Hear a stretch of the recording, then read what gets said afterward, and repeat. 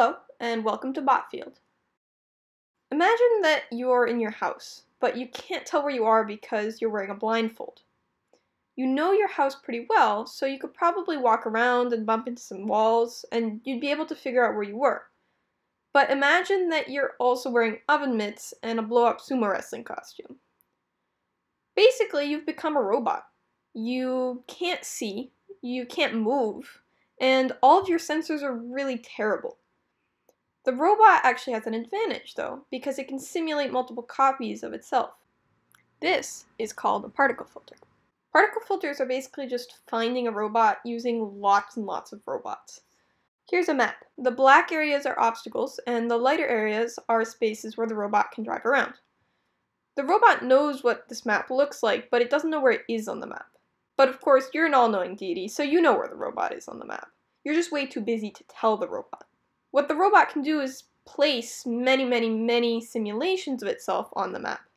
You can imagine that if there were enough robots, at least one robot would end up in the same position as the real robot. When the real robot moves, it has the simulated robots move in exactly the same way, just with a little bit of error. The robot is actually really terrible. And when you tell the robot to move straight forward, it won't. It'll turn as it drives, it won't go quite far enough or a little bit too far. This can be because the floor is slippery, or maybe the wheels don't drive at the same speed. In other words, the robot might end up in the right place, or it could end up here, or here, or here, or any of these places. This graph can tell you how to make your robot do things totally wrong.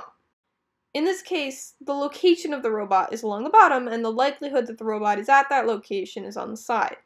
This curve is called a Gaussian curve after a guy named Gauss, but it's also called a bell curve.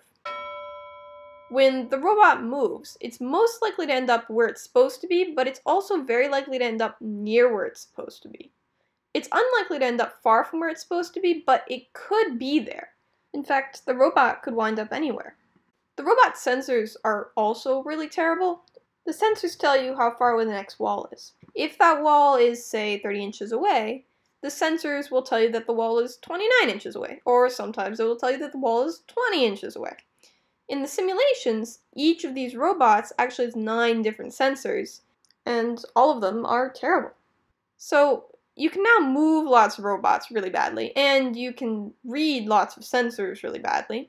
How does this help you find which simulated robot is closest to the real robot's position? This step is called redistribution.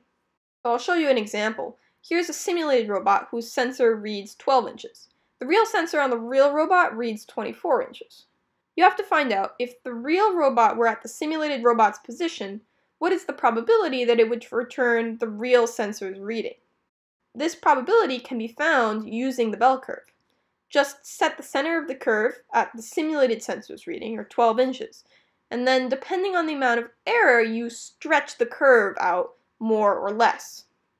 In this case, 24 inches falls about here on the curve, and if you calculate the area under the curve, you get the probability, in this case, 25%. If the real robot were at the same location as the simulated robot, it would have a 25% chance of getting a reading of 24 inches from the sensor. If we add a few other robots here, they'll have different percentages based on their readings. Now remember, these percentages describe how similar the real sensor readings and the simulated sensor readings are to each other, and not where the robot is. The robot could be near or far away from these 3 robots. The robots are removed from the map and then placed back on the map according to the probabilities. Positions with higher probabilities are more likely to have one or multiple robots placed there. And the robots will be placed at exactly the same location. I've overlapped them a little bit here so that you can see that there are multiple robots. Positions with low probabilities are unlikely to have a robot. So maybe this is the final distribution of robots. Then the robots can be moved, redistributed, moved, and redistributed again and again in a loop. Over time, the robots begin to cluster around a single spot. Sometimes other clusters might break off into areas that look similar to the one the real robot is in, but they disappear as the robot moves into a new area. The exception to this is when the robot is driving somewhere where the map looks exactly the same from several locations. The robot could be in any of these 4 places, and the sensor readings would always be exactly the same no matter how the robot moves. If there ends up being only one cluster, where the final cluster ends up is actually just a matter of chance. If the clusters don't form in the right place, you can increase the number of robots, or you can also make the robots scatter a little bit every time you redistribute the robots.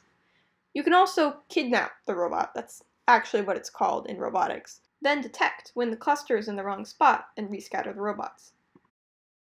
If you're interested in exploring particle filters more, we have the app available for download on GitHub, and it's linked below in the description.